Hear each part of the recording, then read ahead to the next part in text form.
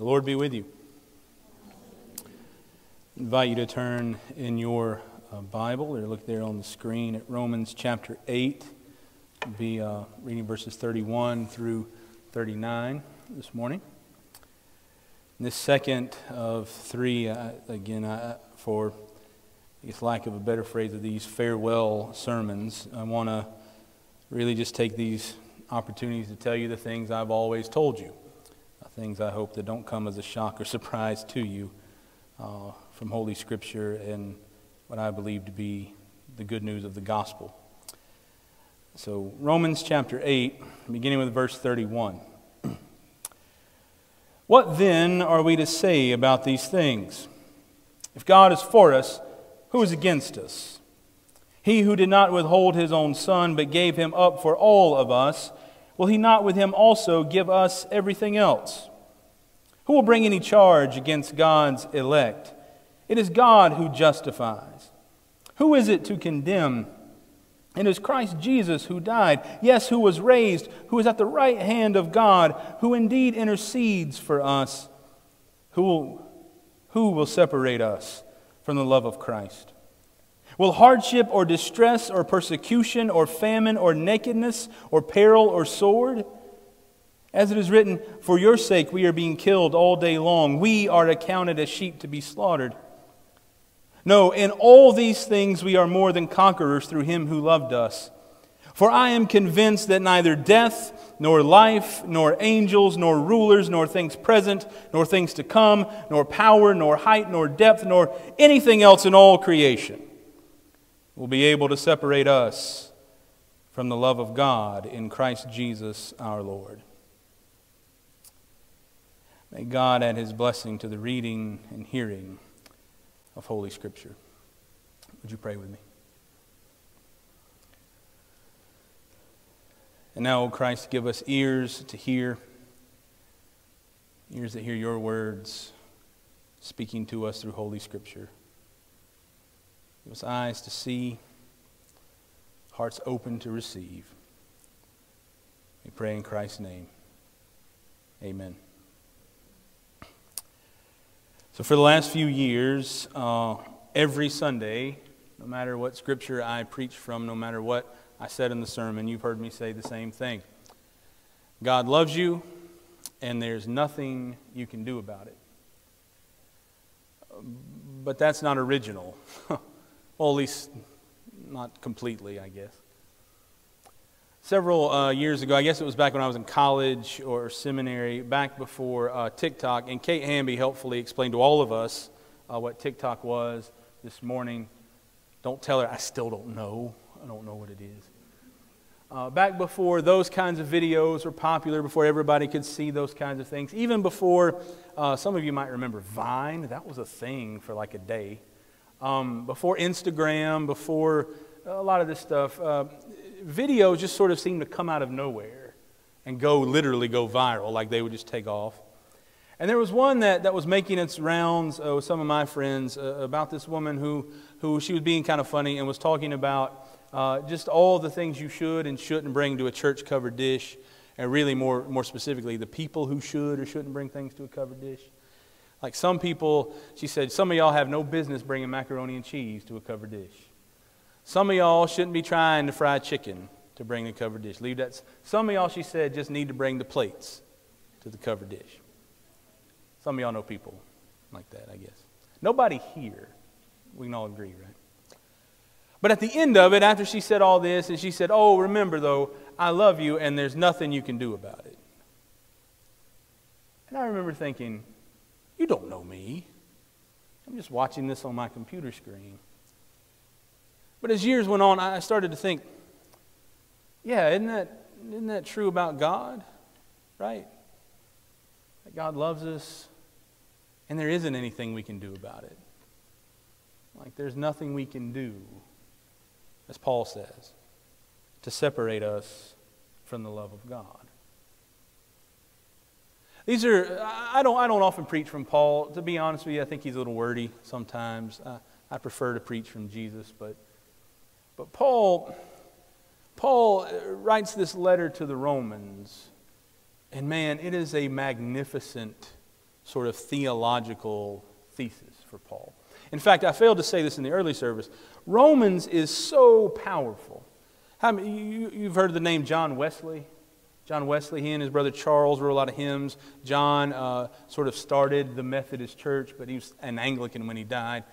But there's a story, you ask any Methodist, they can tell you, about John Wesley when he had his heart strangely warmed, and he knew that the Spirit was moving in him. Well, the setting of this happens at a place called Aldersgate as he was walking by a Moravian church. And he didn't hear singing. He didn't hear preaching. He heard one of the Moravian brothers reading the introduction to Martin Luther's commentary on Romans. Now think about that for a minute. That's what I call third-hand power. They weren't reading Romans. They weren't reading Luther's comments on Romans. They were reading the introduction to Luther. And I've read it. I don't know how Wesley had his heart warmed, but okay. But that's the power, I think. Romans is probably the go-to one for Paul, for people to quote Paul. And it's so different in its purpose from the rest of Paul's letters. You have letters like Paul's the earliest books we have in the New Testament, 1st and 2nd Thessalonians, where Paul is writing to a church that is so caught up in looking up at the sky. Well, you said Jesus was coming back. We all quit our jobs. We didn't get married. Where's Jesus? And Paul writes and says, don't take it so literal, and tries to correct them, and then they overcorrect. So Paul writes at least one, probably two more letters to that church. And then there were churches who were sort of confused. Well, the law's gone, and our Gentile way of living is not right. So how do we live in our households as Christians? And so Paul writes these circular letters like Ephesians and Colossians and puts into those letters what we call household codes. This is how you live as Christians. And then there were letters that Paul wrote because he was angry at churches who were dividing, churches who were keeping some people out like the Galatians. Paul's angry. Paul, I'm going to break just a little fourth wall for you. Paul cusses in Galatians. We didn't translate it that way in English because we're good church folks. But Paul cusses at the church in Galatia. And then there are churches where he's wanting to encourage them, like the church at Philippi. And all these other sort of letters, Paul has a specific intent, but not Romans. Well, he has one, but it's not that kind of intent. Paul writes Romans, uses all these great words, explains all of his theology for the same reason any of us get really articulate and verbose when we're talking to somebody. Because Paul's going to ask for money. Think about it. If you're going to ask somebody for money, you don't go up there and go, hey man, I need $20. You go, excuse me, kind sir, I have a purchase that is on my ledger and I need to borrow just a few. That's what Paul's doing. Writing this thing, and he wants to lay it out. And think about where Rome is. It is the capital of the world. This ain't Montgomery. This isn't Washington. It's the capital of the world. So when Paul writes to the churches at Rome, he's writing to knowledgeable, educated, most likely converted Jews living in Rome. These churches are wealthy. These people are wealthy. Paul wants money to take the gospel as far west as he knew, which was Spain. And so Paul in Romans lays out everything. He talks about the nature of God in Christ. He talks about, here's a $5 word for you, soteriology. Lays out the idea of what it means, what salvation means, is theories on the atonement. Paul uses a lot of really big, good, and complex words. But I have this feeling when Paul wrote these words, he broke character just a bit. These are my favorite words in all of Romans. My favorite words probably of Paul's, maybe outside of the Philippian hymn.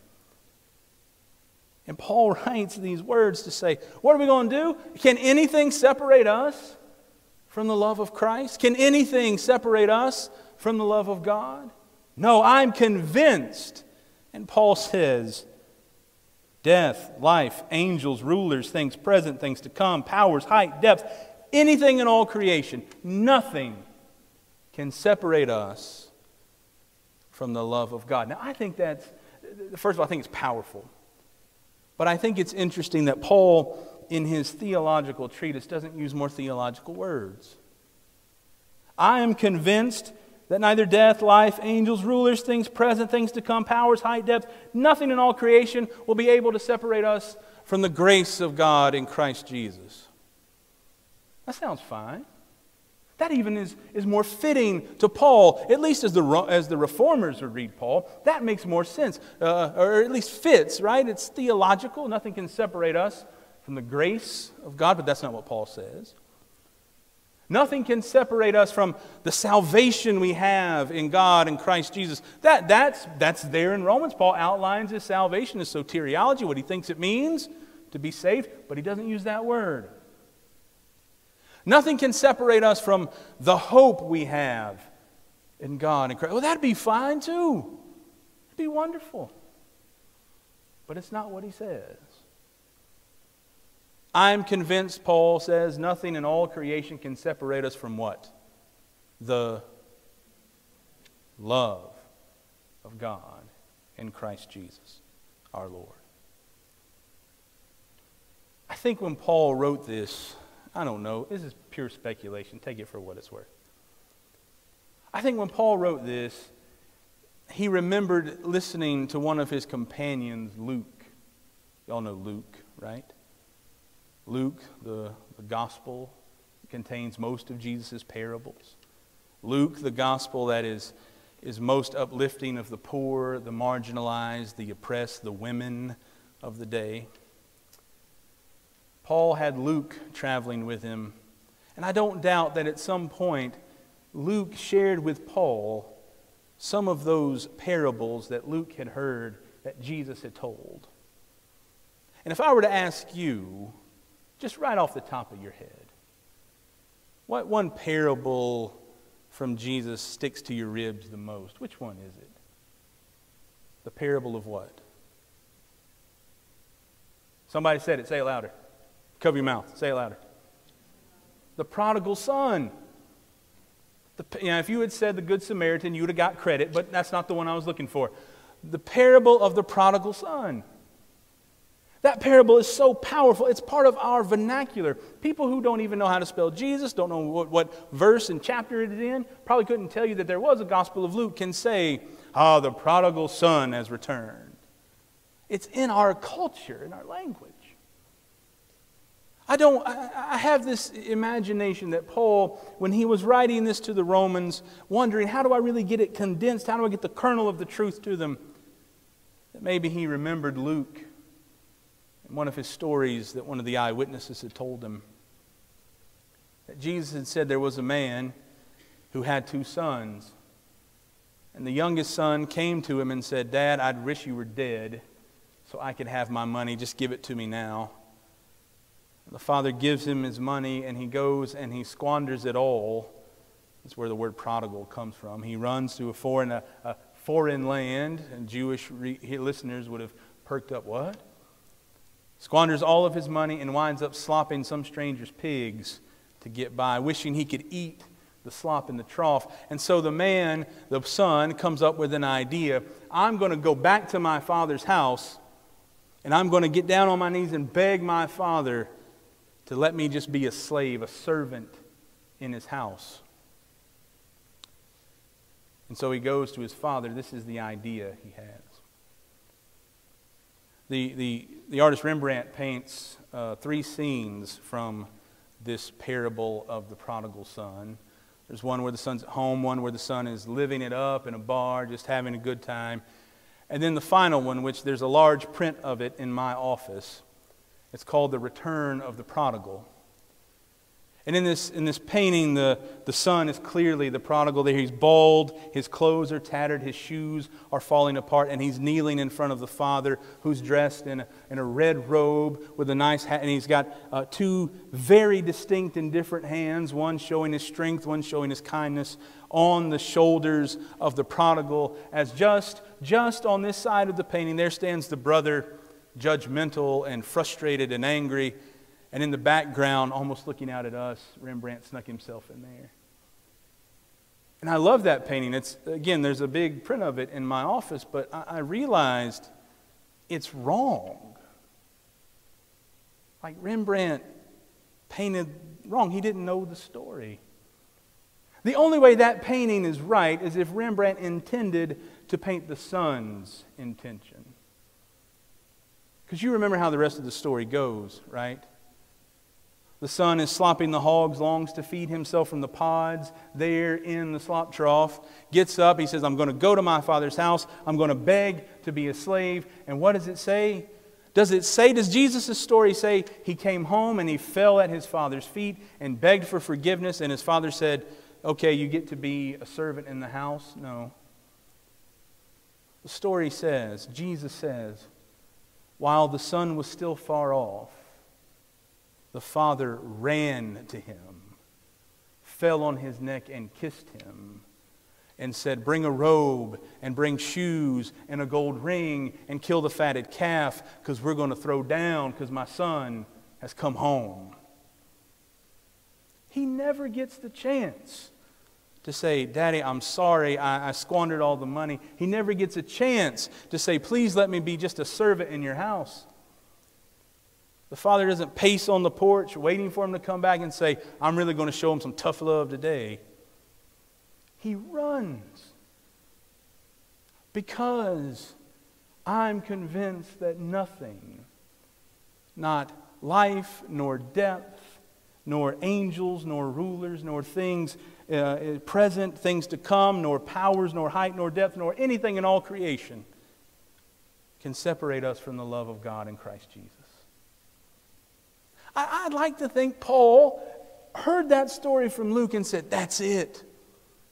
Yeah, we can talk about grace through faith alone. We can talk about all those other things that he writes in all those other letters. We can talk about what justification and sanctification mean. But I can't help but think that when Paul wrote these words, he said, that's it. That's what it means. That nothing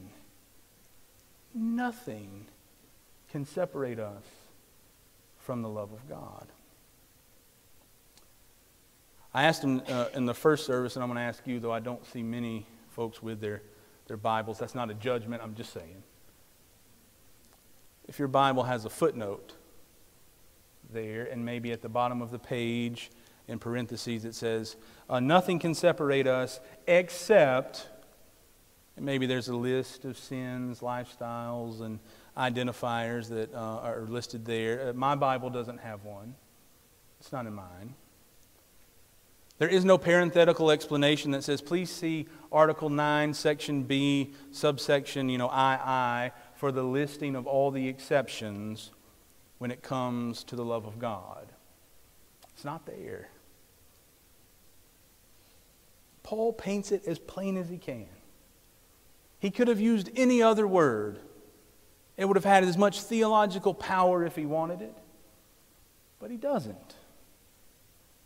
I am convinced that neither death, nor life, nor angels, nor rulers, nor things present, nor things to come, nor powers, nor height, nor depth. And in case Paul missed something, I almost wonder if Paul said, somebody else might read this at some point, and I don't know, they might be flying in the sky. They might have computers in their pockets. I don't know. I don't think Paul thought this way, but who knows?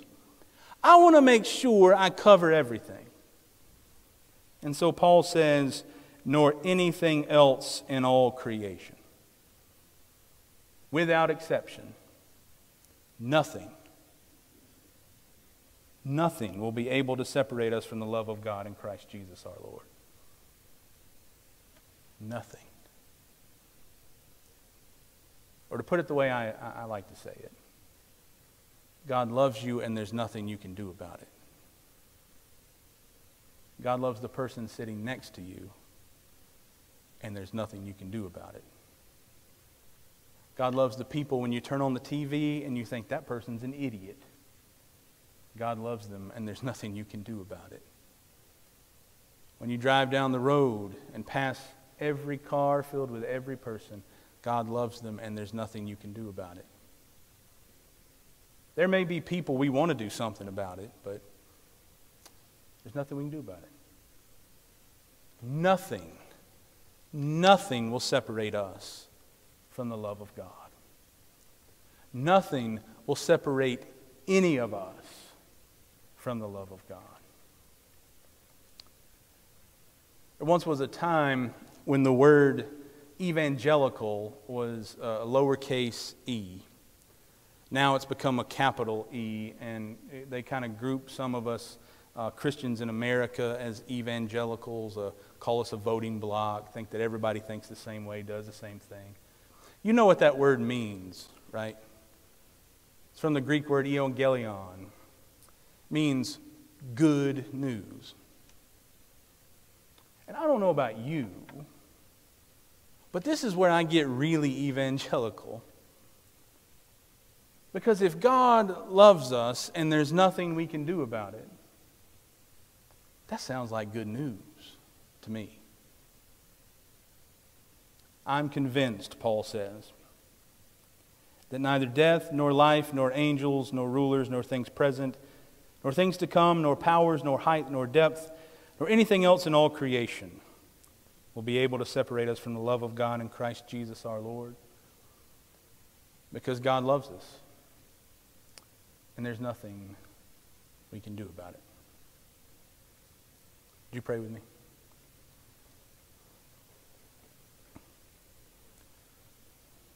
Lord Jesus Christ, Son of God, giver of the Holy Spirit, we're grateful for your love. We're grateful that there is nothing that can separate us from it, even if we choose to separate ourselves. Lord, that you still run to us. You still love us. God, help us to take hold of that truth. Help us to live it each day. Help us to see it in other people. Those, Lord, that you love. And there's nothing we can do about it. So move now, Holy Spirit, as we listen, as we discern, God, as we respond. In Christ's name we pray. Amen.